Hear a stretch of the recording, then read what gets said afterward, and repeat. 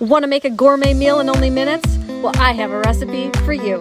Not only is my recipe easy, it's also delicious and packed with protein. I ordered these new Dungeness crab legs from ButcherBox. They're amazing. Start by boiling 1 inch of water in a large pot. Dump in the crab legs.